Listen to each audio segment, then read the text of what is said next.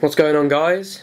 Today I have for you the Blue Yeti microphone, the same company that makes the Snowball microphones and various other recording equipment.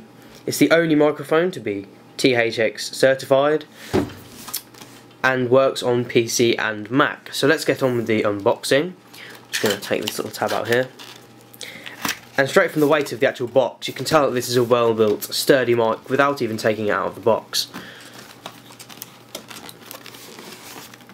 How do I get this thing open?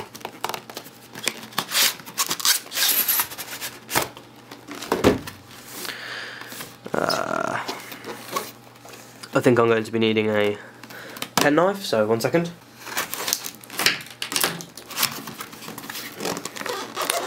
So as soon as you open the box, you've got the USB lead to use with your Blue Yeti, and you're presented with a instruction manual, I'm assuming, how to use it. It's nice to have.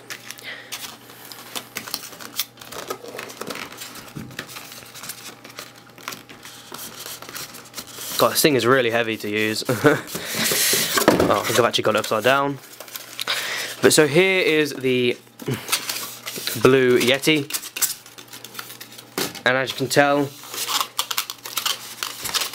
it is a really large microphone, and just from the weight of it, the actual microphone itself is about £2, which is about 1 kilogram. Smooth this out of the way. And as you can see, it's got this lovely, gorgeous silver finish, which is really nice. You've got a mute button on the front, volume control, and on the back you've got your different pattern settings, which is stereo, cardioid, omnidirectional and bidirectional, and they're all good for different recording, which is for like music or vocals or just standard podcasting.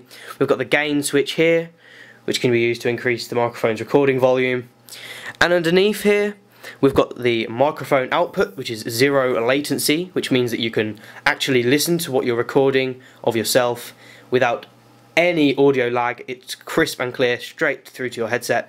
And we've got the mini USB port, so obviously you can plug this straight into your computer.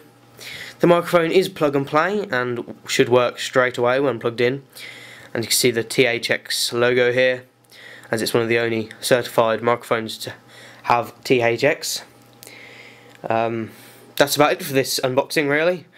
It's a really nice, sturdy made microphone. It's very heavy.